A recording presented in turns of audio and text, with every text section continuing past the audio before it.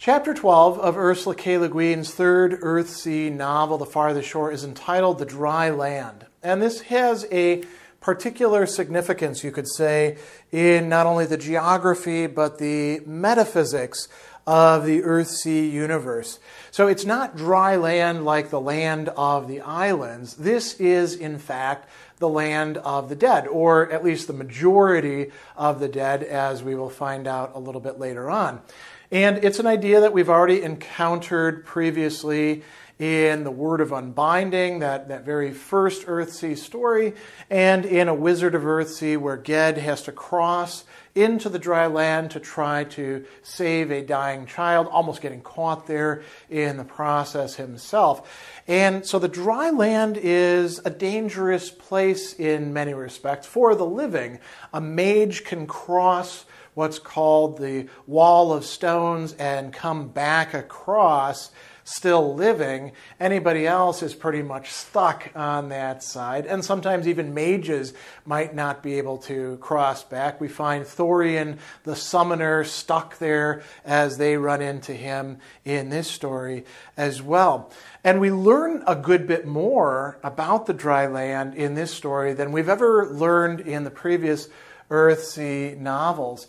So Ged and Lebannen, Arren, right, cross over the wall of stones. This is the boundary point that the dead cannot cross of their own accord, only by being summoned back into the world of the living, as has happened in the earlier chapters and has happened in other parts of the Earthsea saga.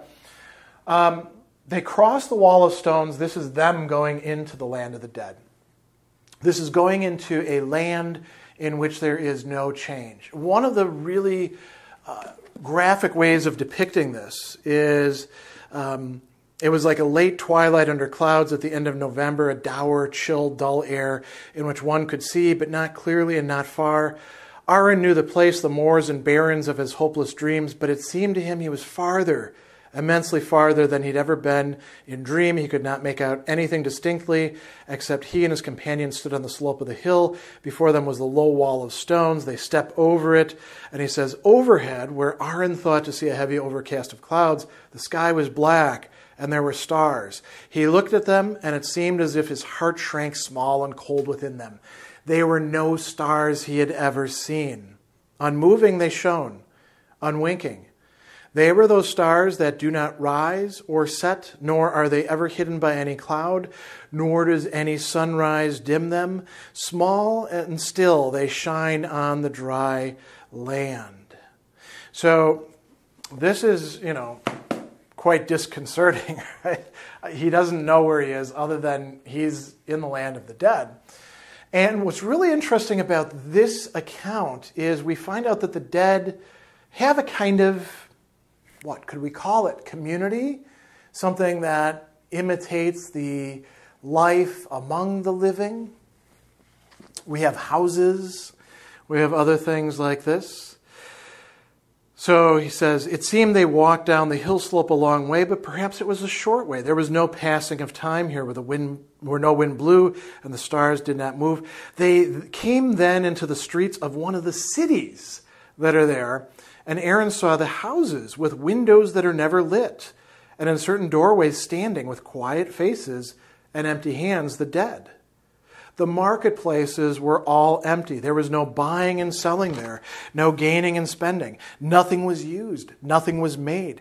Ged and Arren went through the narrow streets alone, though a few times they saw a figure at the turning of another way, distant hardly to be seen in the gloom.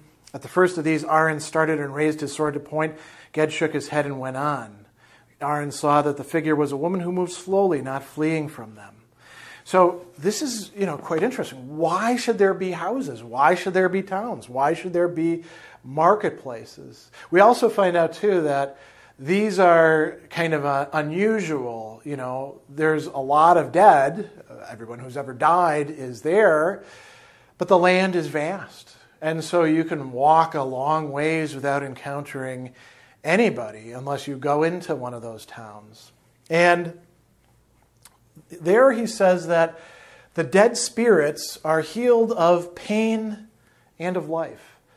interesting to think about that, is life as something that you are healed of. And in a certain way, this prefigures what has happened to Cobb, right? So, healed of pain, the dead are not these horrifying figures that we see in movies, where we go down into their land and they're skull faces or anything like that. No, they look like ordinary people. And the things that have been damaged with them are not, as we say, loathsome, not frightening. Quiet were their faces, freed from anger and desire. There was in their shadowed eyes no hope. Now, he also tells us, rather, Arren realizes, the dead have no point to their existence. They just are. They are simply being. And there's really no direction. There's a couple ways of looking at this. So, Arren sees a mother and child who have died together, and they were in the dark land together. But the child did not run, nor did it cry, and the mother did not hold it or ever look at it. Those who had died for love passed each other in the streets. The potter's wheel was still, the loom empty, the stove cold, no voice ever saying. Nothing happens. None of these things that do in fact define us or characterize us. A potter remains a potter but makes no pots and doesn't seem to care about that. A little bit later, we find out that... here we go. It seemed to Arren that in this timeless dusk there was in truth neither forward nor backward, neither east nor west, no way to go. Was there a way out? He thought how they'd come down the hill, always descending no matter how much they turned. And in the dark city the streets went downward, so that to return to the wall of stones they need only climb, and at the hilltop they would find it, but they did not turn. They came out onto the city. The country of the innumerable dead was empty. No tree or thorn or blade of grass grew in the stony earth under the unsetting stars. There was no horizon. There is nothing to actually look at. There's these mountains, and there's high peaks weathered by no wind or rain, no snow to gleam in starlight. And what we find here is that Arren goes through some emotional reactions. Passions, really. He begins with fear, and then that transforms. Instead of fear, then, great pity rose up in Arren, and if fear underlay it, it was not for himself, but for all people, for those in the land of the dead and those yet to die. He sees that the mother and the child, the lovers, there's no connection between them anymore. And so he feels pity for them. Then we encounter, the coldness, weariness, and eventually Arren just feels desolation in this land of the dead as a living person. They come eventually to the dry river, and at that point they run into Cobb. And Cobb tells them, well, you're not going anywhere else from here, right? Ged says, we've come too far to turn back. And a voice in the darkness says, you have come too far. Arren answered it, saying, only too far is far enough. You have come to the dry river, said the voice. You cannot go back to the wall of stones. You cannot go back to life. And Ged says, well, not that way. And then they have this encounter with Cobb. Cobb tells them that he has found immortality. He says, I have no fear. What should a dead man fear? And Ged, in his first response, says, well, you seem to be awfully afraid of death, aren't you? And the person says, I live, my body lives, right? And he says, I can mend my body. I know secrets of healing and youth, no mere illusions.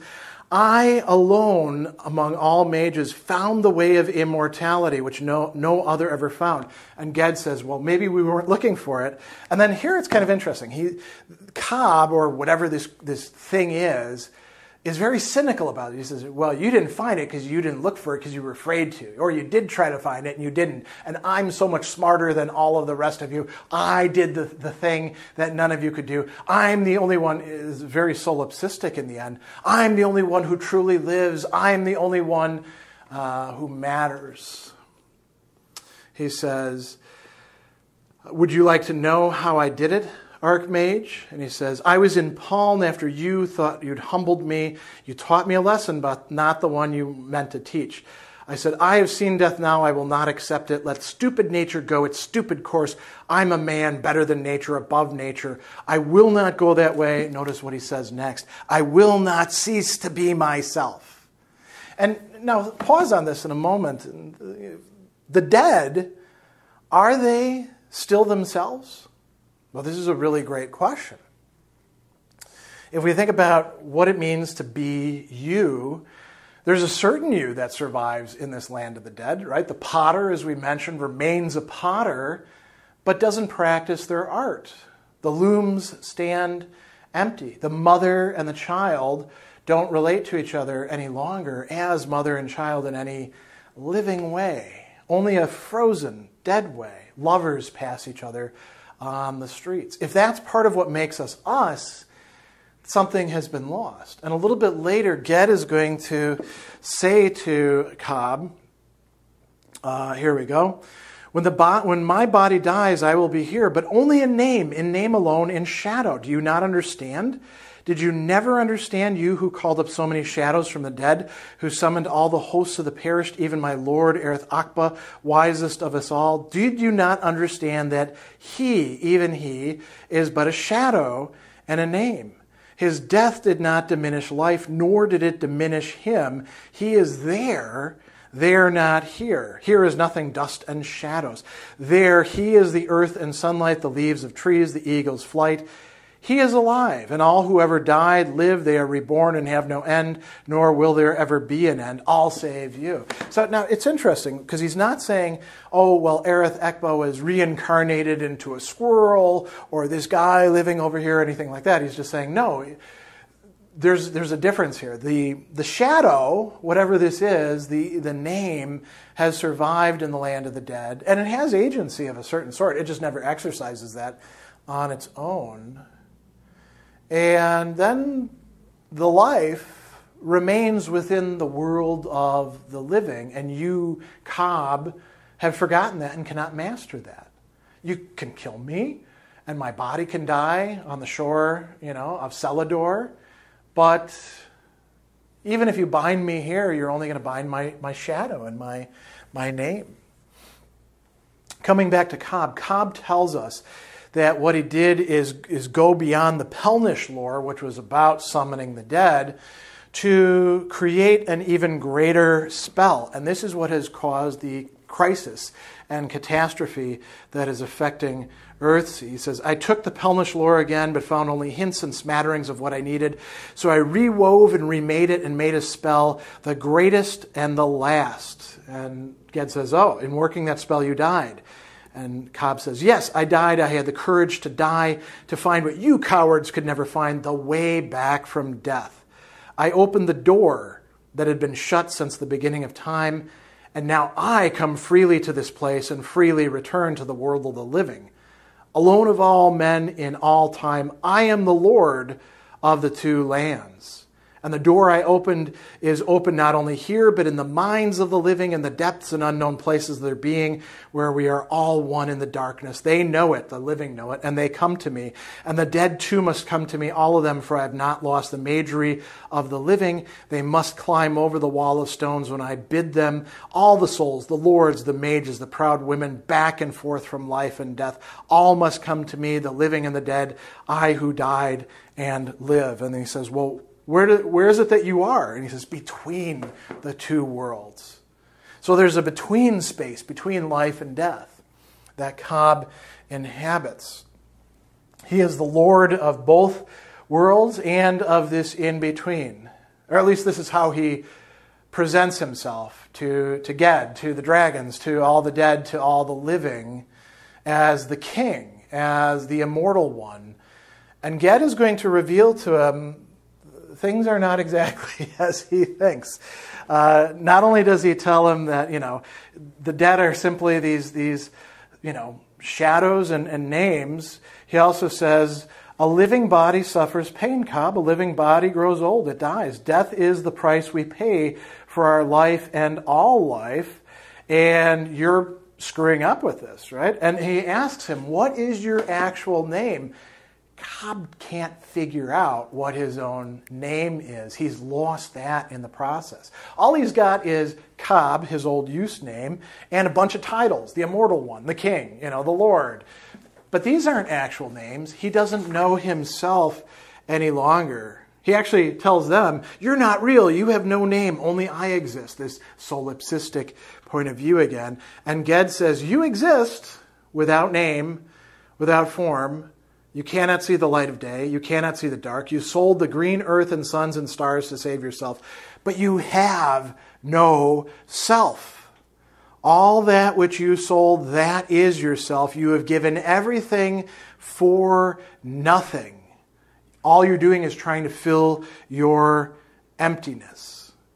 And the last thing that Cobb tries to say is his name is life. And Ged says, well, I would give you life if I could, but I can't. You're dead. I can give you death, and we can bring this to an end. You can be one of these inhabitants, as he's going to do shortly, after he heals the wound between these two worlds. So Cobb has drastically altered things and destroyed, so much in the process, including his own self. So a lot going on here in this discussion of the dead once we see our main characters crossing the wall of stones to go find what damage has been done and try to undo it within the dry land.